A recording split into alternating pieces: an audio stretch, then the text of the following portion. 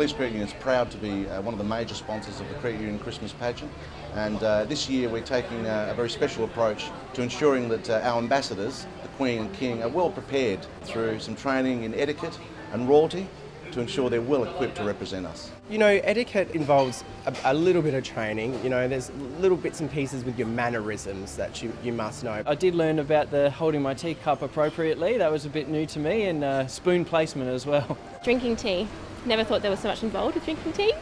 Yes, I've learnt how to drink tea, wave. The waving, I thought it was more of a circular motion. And definitely posture as well. You really see a true prince or princess when they smile. And when they have that golden smile, it all comes together. So I think we definitely have some really good future royal court in the room today. But over 100 staff at the Credit Union come together every year to help in various ways, including characters and support.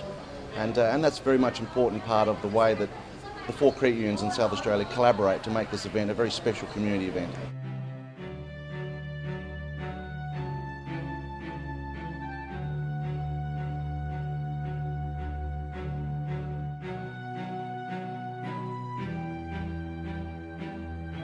Being involved with the pageant, absolutely fantastic. Best thing, so many South Australians gathered in one place, one time of the year. Father Christmas comes along, it's brilliant, absolutely brilliant. We were really proud of Nathan because he was an excellent ambassador, and he played the role extremely well in visiting many schools and hospitals as part of that process. Went to a lot of regional schools in the country of South Australia and also metropolitan.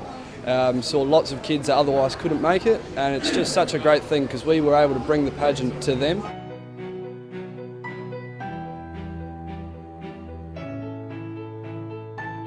I think it's all about giving something back to the community. The opportunity to get out and see the children in the hospitals. Going to the hospitals and schools and seeing all the smiles on the kids' faces. Basically take some time out and actually focus on making them happy. See some kids and some people that would, you know, really benefit from the cheer that the pageant does provide. Just love to put a smile on those kids' faces. As pageant queen, that'd be fantastic. It is a lot of fun, to be honest, the community things we do get up to. And the pageant, that's what it's all about. It's about having a great time. It is very, very fun, and I enjoy it all.